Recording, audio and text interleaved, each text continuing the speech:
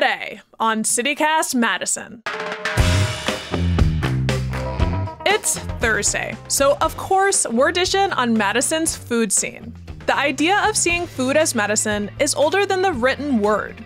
Using plants to prevent illness and disease is time-tested, but many of us, blessed with modern conveniences, have become pretty disconnected from these ancient practices. Madison Public Libraries got a new naturalist in residence this September, Qwantese Winters, and she's committed to reconnecting us to our roots, including through our diet. We sat down with her to hear about the new role and her upcoming food workshops. It's Thursday, September 14th. I'm Bianca Martin, and here's what Madison's talking about.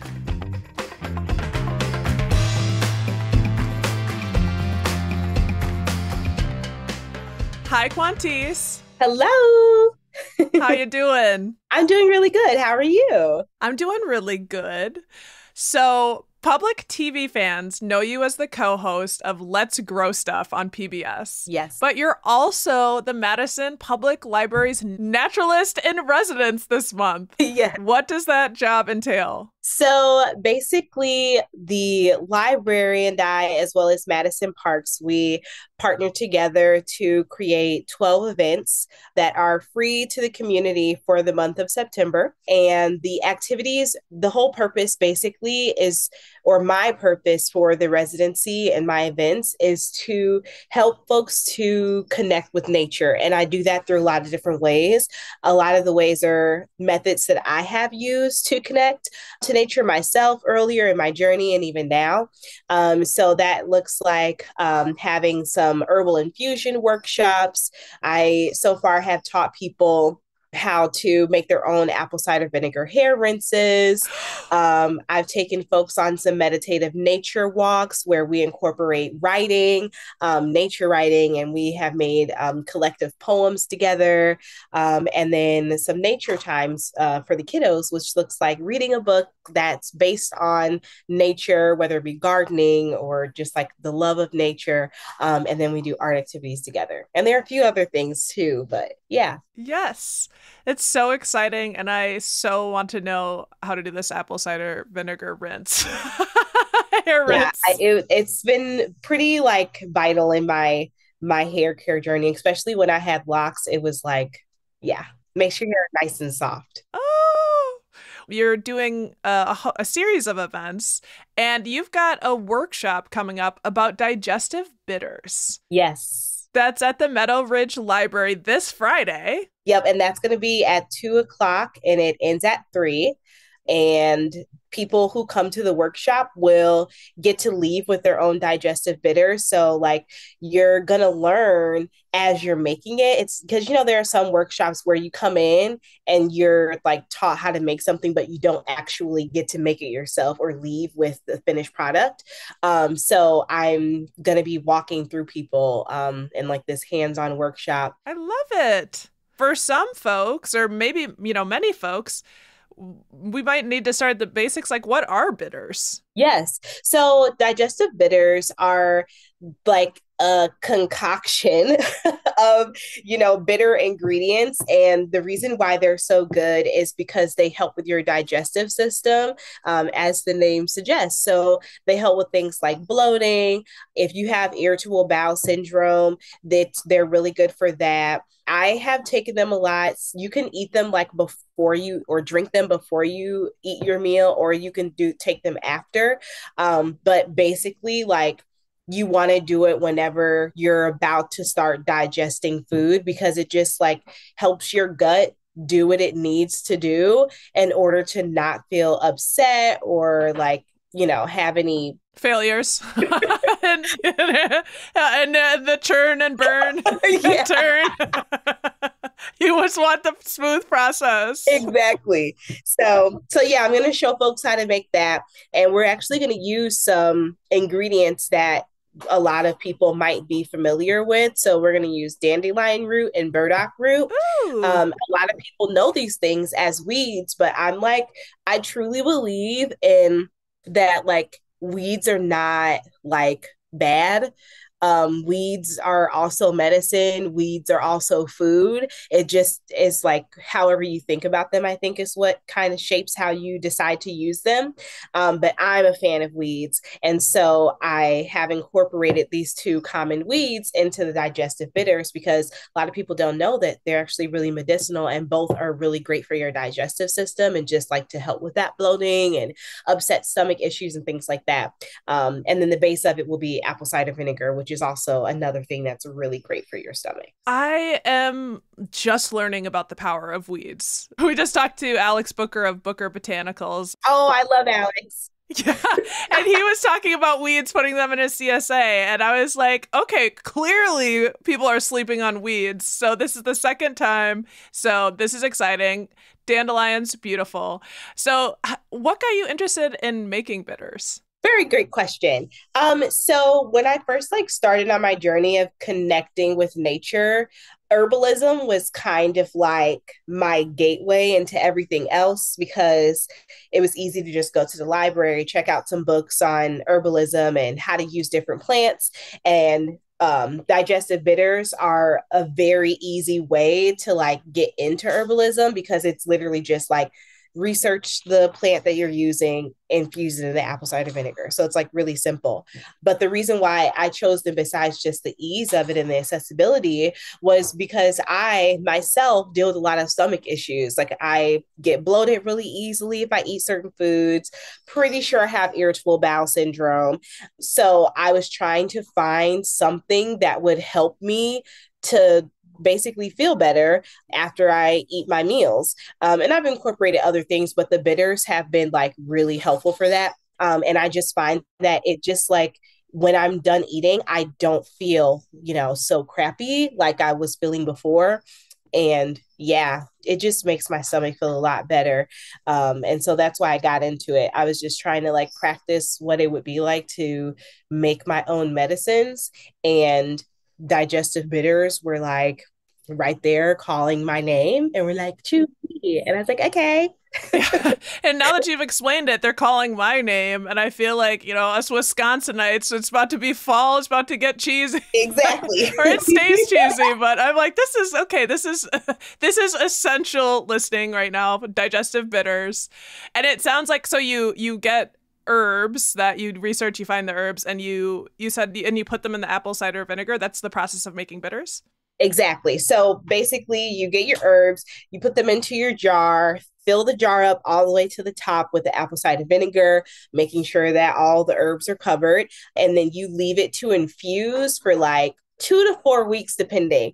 When you have roots, I like to infuse them a little bit longer just because they're like, way more sturdy and harder to penetrate than say like peppermint leaf.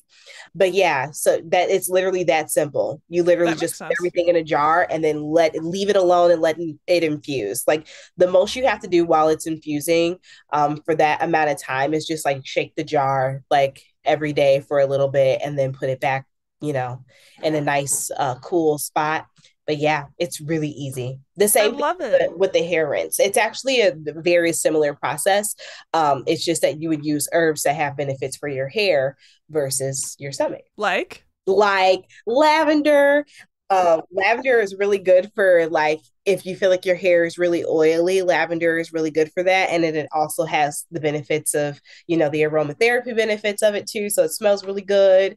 Peppermint is actually something that could pass for a digestive bitter and a hair rinse. So it's actually kind of funny now that I think about it, because you can use a lot of the like apple cider vinegars both ways. If you're going to use it for a digestive bitter, I just like to take that as a shot.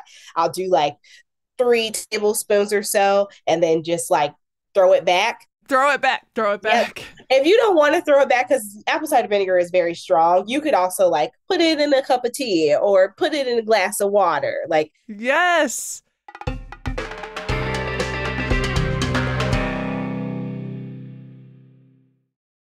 Well, speaking of teas, you're also leading a workshop on blending your own herbal teas.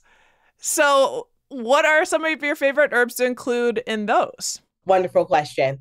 I love, love, love, love lemon balm. That's one of my favorites. It's very like calming and soothing. Most of the herbs that I have in my apothecary are like calming and soothing type of herbs, just to like, I have a busy schedule. I'm a doula, and that can like, it can be very like high strung sometimes.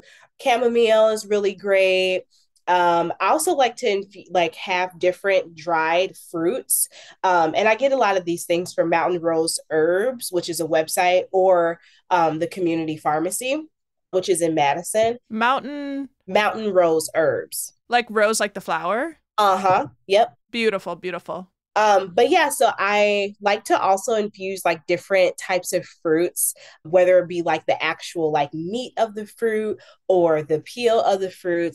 It just adds like a different flavor to it for me sometimes. So orange peels are really good. You can get those dried from different places. Dried fruits like dried mango, dried apricot. Just they just add like a wonderful touch to different teas that I'm blending up and making. So do you like cut up like you just get dried mango at the store, which I just did the other day. You just like Exactly. cut into little pieces and you pop it in. Oh my God. Yep, that's exactly how to do it. Uh-huh. Ginger root is also a really nice one to add to. Great for your stomach. You could totally make that into a digestive bitter as well, but it's great for a tea. I will add it to a blend, just a little bit of it because it's really strong, and yeah, it has a great flavor. But those are like some of the things that I'm going to be teaching in the workshop coming up, just to show people like, how to balance out different herbs so that you know how much of what to use, so that you're not like putting a whole bunch of like this really spicy item like ginger root, and it's overpowering like everything else that you have in your blend. So I'll be like teaching things like that. Everyone will get to leave with their own jar of whatever tea blend they decide to make, and there'll be like multiple herbs for them to choose from. So yeah, it'll be kind of like a buffet. What makes a good blend? What makes a good blend, in my opinion, is first knowing like what exactly you're looking for, or like what is the purpose of the tea that you want. So for me, I whenever I make a tea blend, it always has like a particular purpose, whether that's like, oh, I want to be more restful, so I'm going to figure out a tea blend that I can make that's more restful. And then I'll do some research, and then I'll see something that's like, oh, valerian root is really great for getting sleep, and oat straw is really great for getting sleep. And so I'm like, okay, gonna put those two together. And then I also like to put a component in it that's going to give me like a nice flavor, because sometimes you can use herbs that are like a little kapooey, not A little yeah. nisty. They're like not really good. So I like to How about skip? exactly. So I like to marry like medicinal and also flavor together. So valerian root is one of those things that are like, it has a very strong flavor. If you Google it, some people will say that it smells like dirty socks. It doesn't have a pleasant smell. It doesn't.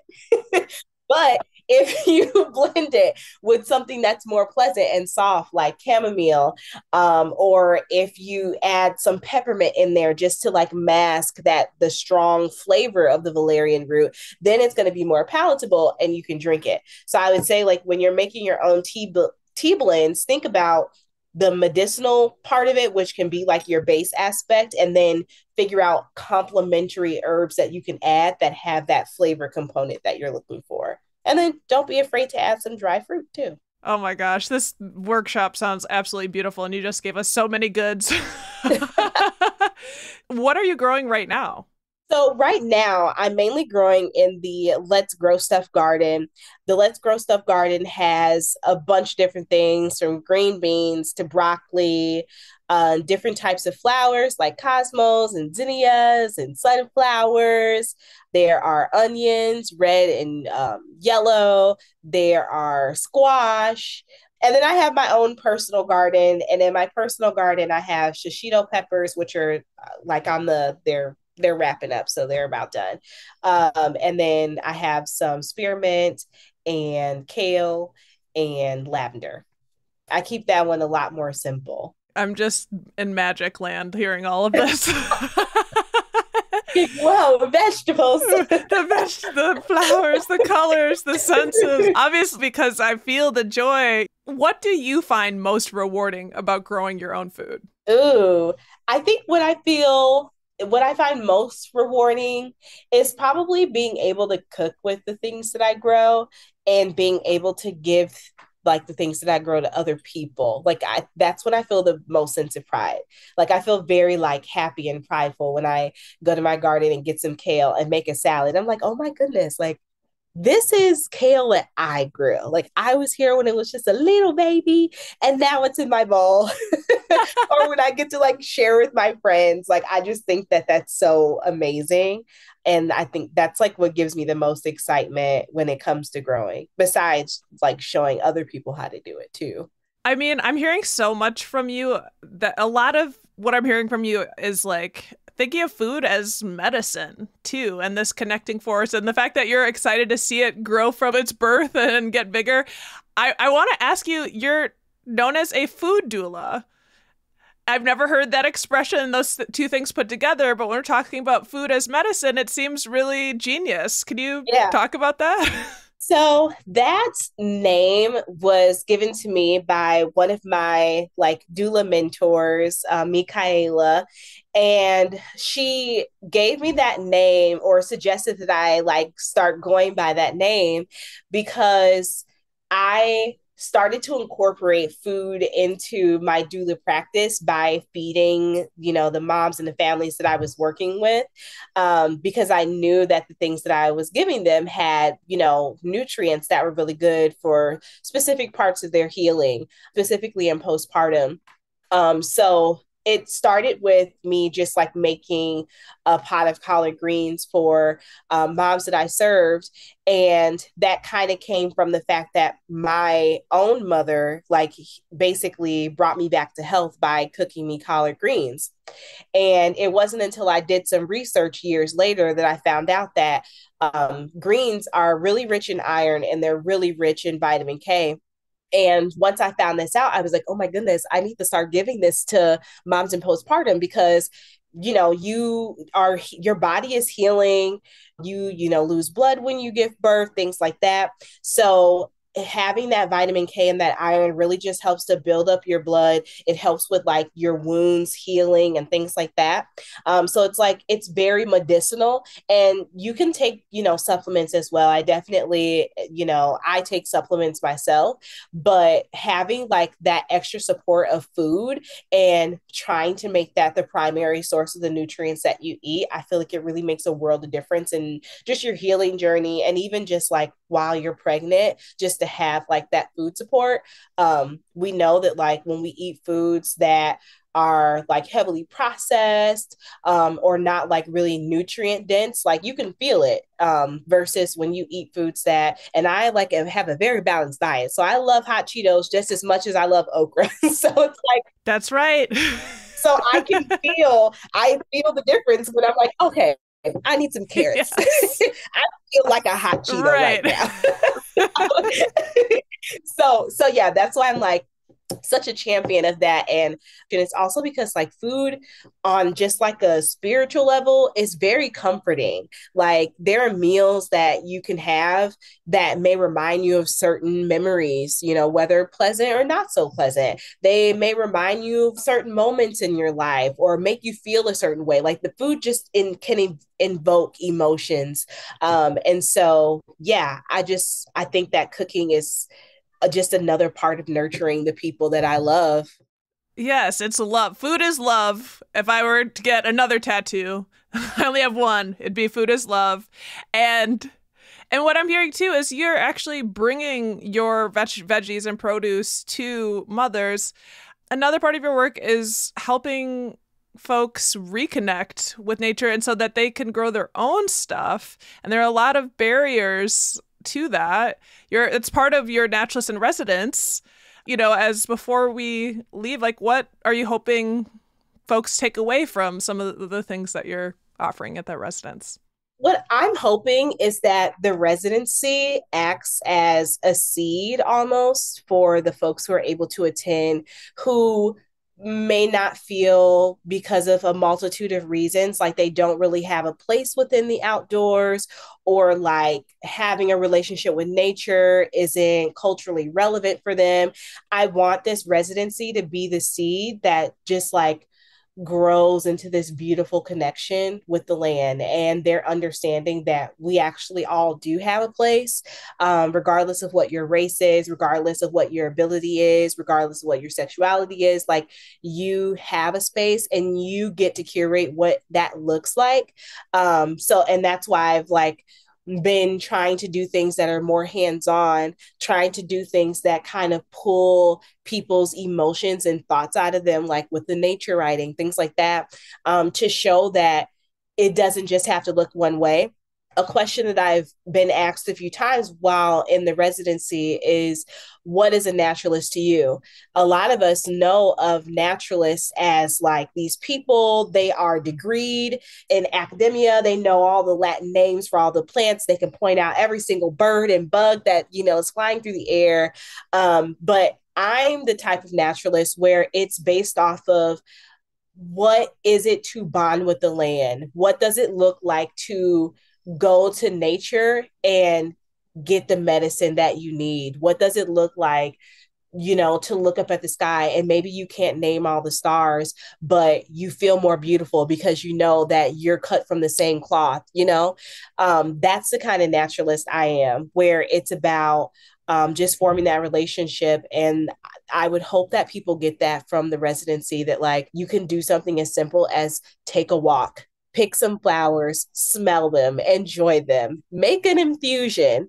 And you too can be a naturalist, because being a naturalist is about loving the land and having that relationship. Qwantese, you out here, you got me basically crying. I've got goosebumps, my hair standing up. I'm like so touched. Thank you so much for joining us and giving us your magic. This is just wonderful. Thank you.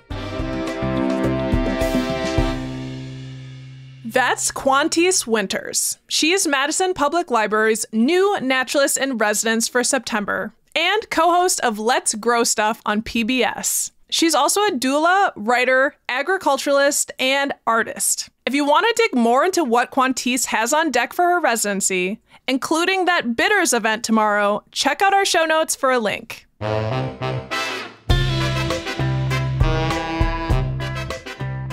And here's what else Madison's talking about. A new brewery in town. The Minocqua Brewing Company is coming to Madison. They're opening a tap room next to Trixie's Liquor on East Wash. Owner Kirk Bangstad has fought with local officials in Oneida County who've been trying to force his Minocqua tap room to close. Bangstad's run for office as an outspoken progressive and has been at odds politically with many in the Northwoods. He expects to open his Madison location in November or December. And a popular affair! The Willie Street Fair is this weekend. That'll be 2 full days of free, funky and folky music and dance and karaoke and magicians. It's also a proper global extravaganza by way of food, with West African fare to empanadas to Thai spring rolls and smash burgers. Music starts Saturday afternoon and the parade's on Sunday morning.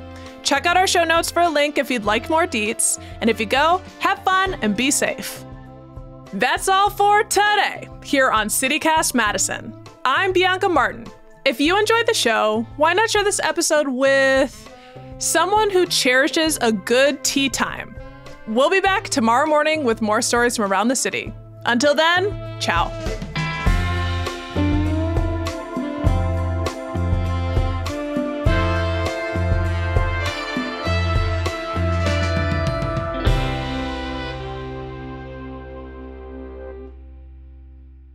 Trixie's.